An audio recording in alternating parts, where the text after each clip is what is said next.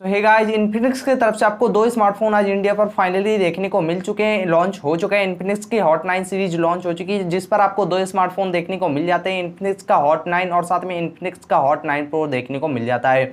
और दोनों ही फोन्स काफी बुरी स्पेसिफिकेशंस के साथ में आपको देखने को मिलते हैं। तो आज की इस वीडियो में बात करेंगे कि इन फोन्स को आपको बिल्कुल भी परचेस नहीं करना है। इस वीडियो को अगर आप देख लेते हैं एंड तक तो आप समझ जाएंगे क्यों आपको इन फोन्स को परचेस नहीं करना और बिल्कुल भी आप इन फोन्स को परचेस नहीं करेंगे। तो बिल्कुल भी आप गलती मत करिएगा, इन फोन्स को परचेस करके इस वीडियो को जरूर देख लेना एंड तक कंप्लीट। सो वीडियो बहुत ही ज्यादा इंटरेस्टिंग होगी, इस वीडियो को लाइक जरूर कर देना। सो गाइस, वीडियो को स्टार्ट करते हैं without wasting any time. So guys, हम बात करते हैं सबसे पहले इस फोन की स्पेसिफिकेशंस की। तो इस फोन पर आपको 6.6 इंचेस की डिस्प्ले देखने को मिल जाती है, जो कि HD प्लस के रेजोल्यूशन के साथ में देखने को मिलती है और साथ में पंच होल डिस्प्ले आपको देखने को मिल जाती है।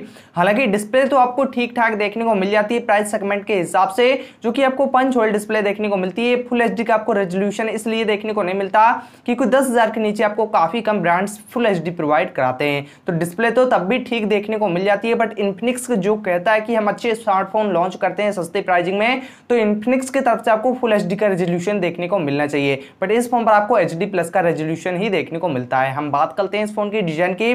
तो डिजाइन में आपको प्लास्टिक बॉडी फुल देखने को मिल जाती है दोनों ही फोन्स पर और साथ में क्वाड कैमरा का सेटअप देखने को मिल जाता है। रियल साइड पर ही आपको फिंगरप्रिंट सेंसर दोनों ही फोन्स पर देखने को मिल जाता है। तो इन फोन्स की बॉडी भी आपको उतनी डिसेंट देखने को नहीं मिलती, प्लास्टिक बॉडी के साथ में दोनों फोन्स आपको देखने को मिलते हैं। तो बिल्ड क्वालिटी भी आपको उतनी अच्छी देखने को नहीं मिलती दोनों ही फोन्स पर। अब हम बात करते हैं दोनों ही फोन्स के कैमराज की। तो जो आपको इन्फिनिक्स का हॉट 9 प्रो देखने को मिलता है, उस फोन पर आपको प्राइमरी सेंसर 48 मेगापिक्सल का देखने को मिल जाता है और बाकी कैमरा आपको सिमिलर ही देखने को मिलते हैं हॉट 9 जैसे। हॉट 9 की बात कर लें तो 13 MP का आपको रियल कैमरा सेटअप देखने को मिल जाएगा। सेकेंडरी कैमरा आपको 8 MP का देखने को मिल जाता है और 2 MP का एक कैमरा और भी देखने को मिलता है और एक लो लाइट वाला कैमरा आपको दोनों ही फोन्स पर देखने को मिल जाता है। तो सिर्फ इतने ही डिफरेंस आपको दोनों ही फोन्स के कैमराज पर देखने को मिलता है, क्योंकि आपको इन्फिनिक्स के हॉट 9 प्रो पर 48 मेगापिक्सल का रियर कैमरा सेटअप देखने को मिल जाता है। बाकी सिमिलर ही कैमरा दोनों ही फोन्स पर आपको देखने को मिल जाते हैं। फ्रंट कैमरे की बात करें तो 8 MP का आपको फ्रंट फेसिंग कैमरा दोनों ही फोन्स पर आपको देखने को मिल जाते हैं। तो कैमराज भी आपको उतने खास दोनों ही फोन्स पर देखने को नहीं मिलते प्राइस सेगमेंट के हिसाब से। अब गाइस, हम बात करते हैं दोनों ही फोन्स के बैटरी की। तो बैटरी से आपको दोनों ही फोन्स पर 5000 mAh तक की बैटरी देखने को मिल जाती है, पर दोनों ही फोन्स पर आपको कोई भी फास्ट चार्जर का सपोर्ट देखने को नहीं मिलता, जो कि सबसे बुरी बात है इन्फिनिक्स की कि कोई फास्ट चार्जर का सपोर्ट तो देना ही चाहिए कम से कम, क्योंकि आप 10,000 की रेंज में कोई फोन लॉन्च कर रहे हैं तो कम से कम 18 वाट का या 15 वाट का फास्ट चार्जर तो प्रोवाइड करा ही दीजिए। तो इन दोनों ही फोन्स पर आपको कोई भी फास्ट चार्जर का सपोर्ट देखने को नहीं मिलता और ना ही आपको दोनों ही फोन्स पर टाइप सी का पोर्ट देखने को मिलता है। तो कौन जमाने के फोन लॉन्च कर रहे हैं, आप कम से कम टाइप सी का पोर्ट तो देना ही चाहिए दोनों ही फोन्स पर। तो दोनों ही फोन्स पर आपको टाइप सी का पोर्ट देखने को नहीं मिलता।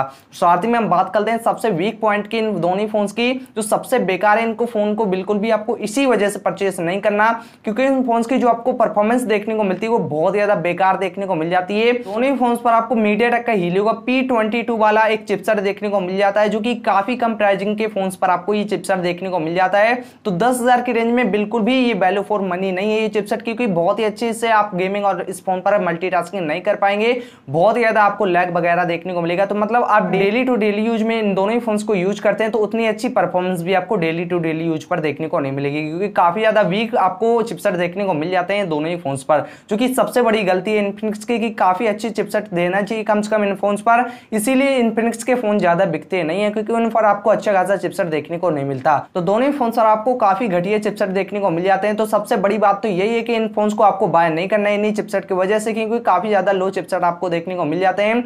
आज के टाइम पर आपको काफी अच्छे स्मार्टफोन 10,000 की रेंज पर देखने को मिल जाते हैं, जिन पर आपको हीलियो का मीडियाटेक का हीलियो का G70 वाला चिपसेट देखने को मिल जाता है और भी अच्छे चिपसेट के साथ में आपको फोन्स देखने को मिल जाते हैं इतनी प्राइस सेगमेंट पर। तो इन फोन्स को आपको बिल्कुल भी परचेस नहीं करना है इस चिपसेट के लिए, क्योंकि बहुत ही बेकार आपको चिपसेट दोनों ही फोन्स पर देखने को मिल जाता है। और साथ में आपको 4GB की रैम 64GB के इंटरनल स्टोरेज दोनों ही फोन पर आपको देखने को मिलता है। एंड्रॉइड 10 आपको आउट ऑफ द बॉक्स दोनों ही फोन्स पर देखने को मिलता है। डेडिकेटेड माइक्रोएसडी कार्ड का स्लॉट आपको दोनों ही फोन्स पर देखने को मिल जाता है।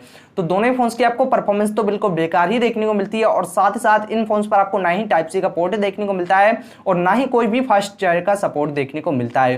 और डिस्प्ले में ना ही आपको फुल HD का रेजोल्यूशन देखने को मिलता है, ना ही इतने खास आपको इन फोन्स पर कैमरास देखने को मिलते हैं। दोनों ही फोन्स की प्राइसिंग की बात करें तो आपको हॉट 9 देखने को मिलता है, उसकी प्राइसिंग आपको 8,499 के आसपास देखने को मिल जाती है और हॉट 9 प्रो की प्राइसिंग आपको 9,499 रुपए देखने को मिल जाती है, जो कि दोनों ही फोन्स आपको वैल्यू फॉर मनी बिल्कुल भी देखने को नहीं मिलती। इस स्पेक्स के साथ में काफी बेकार आपको दोनों ही फोन्स पर स्पेक्स देखने को मिल जाती है। तो मेरा ओपिनियन यही रहेगा कि अगर आप गेमर हैं और डेली टू डेली यूज में अगर फोन की यूज करते हैं, अगर आपको डिजाइन पसंद है, सिर्फ डिजाइन पसंद है और डेली टू डेली यूज के लिए ही आप फोन लेना चाहते हैं, तो आपके लिए थोड़ा सा हो सकता है। बट अगर आप इस प्राइस सेगमेंट पर देखेंगे तो काफी अच्छे स्मार्टफोन आपको इंडियन मार्केट पर देखने को मिल जाते हैं। अगर आप गेमर हैं तो बिल्कुल भी आपको ये फोन परचेस नहीं करना, क्योंकि बहुत ही बेकार आपको इन दोनों फोन्स पर चिपसेट देखने को मिल जाता है। काफी लो चिपसेट आपको देखने को मिलता है, जिन पर आप बहुत ज्यादा लैग वगैरह देखने को मिलेगा फोन्स पर। तो मेरा ओपिनियन ये रहेगा कि आप और कोई फोन की तरफ चले जाए, इतनी प्राइस सेगमेंट पर काफी अच्छे स्मार्टफोन आपको देखने को मिल जाते हैं। सो गाइस, वीडियो में कुछ इतने बताना था। सो वीडियो पसंद आए तो वीडियो को लाइक कर सकते हैं और चैनल पे न्यू आए तो चैनल को सब्सक्राइब करके बेल आइकन को जो प्रेस कर देना। Thanks for watching.